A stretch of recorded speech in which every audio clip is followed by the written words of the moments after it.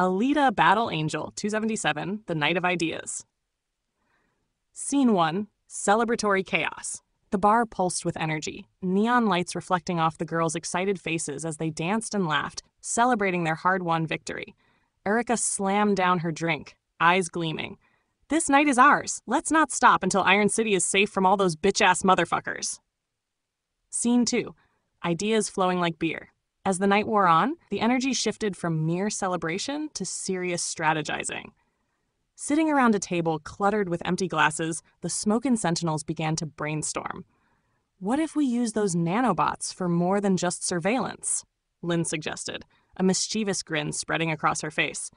"Imagine if they could follow every single person in Iron City." "Like little spies?" Nano added, flicking her cigarette into an ashtray. "I could program them to track anyone who poses a threat." Scene 3. Doc Ito joins in. Doc Ito, who had been nursing a drink in the corner, overheard their conversation and joined them. "I can manufacture about 1 million of those little bastards each day," he declared, his eyes lighting up. "We could have an army of nanobots buzzing around, monitoring every move, every scheme." "Fuck yes!" Aryka cheered, slamming her fist on the table. "Imagine the chaos we could cause! We could use them to infiltrate enemy territory." Scene 4. Fortifying the hideout. "Let's think about fortifying our hideout," Alita suggested, her voice steady and commanding. "We need to camouflage it. No one should be able to find us, no matter how hard they try." "Agreed," Lynn replied. "Maybe we could install some kind of cloaking technology. If those bitches can't see us, they can't target us. Or we can create traps," Aryka chimed in, her eyes shining with excitement. "Explosive traps? I love the sound of that."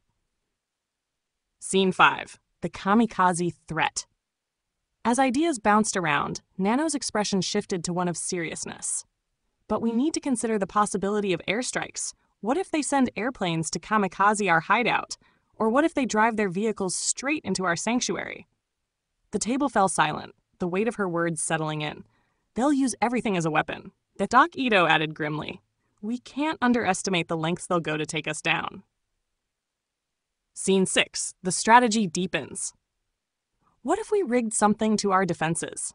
Lynn proposed, excitement creeping back into her tone. "If they try to drive a car in, we could have nanobots swarm the vehicle, disabling it before it even gets close." "And what about the planes?" Aryka said. "We can't let them bomb us from above. We need some kind of countermeasure." "I could work on a defense system that can intercept incoming threats," Doc Ito suggested. "With enough nanobots, we can create a protective dome that deflects any incoming projectiles." Scene 7. Global plans unfolding. "We should also consider the global situation," Alita said, her brow furrowing. "What about the weapons in China, Russia, and those Arabic countries? They won't just roll over because we're in charge. We can send nanobots to locate and vaporize their weapons manufacturing facilities," Nano suggested, smoke curling from her cigarette. "We have to eliminate their nukes, tanks, and everything else." "Yeah, let's turn their big, tough armies into piles of dust," Aryka laughed, taking a long drag.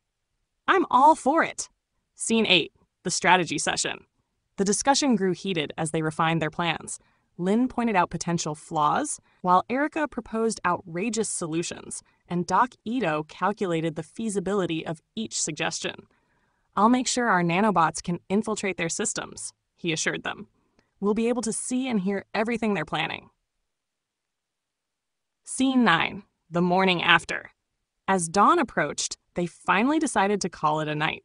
The girls stumbled back to their hideout, giddy with excitement and a little drunk, their heads swirling with the possibilities of their plans.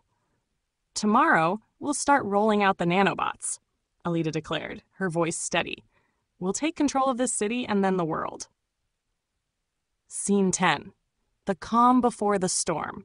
The sunlight poured into their hideout as they gathered around Doc Ito's workstation, the atmosphere buzzing with anticipation.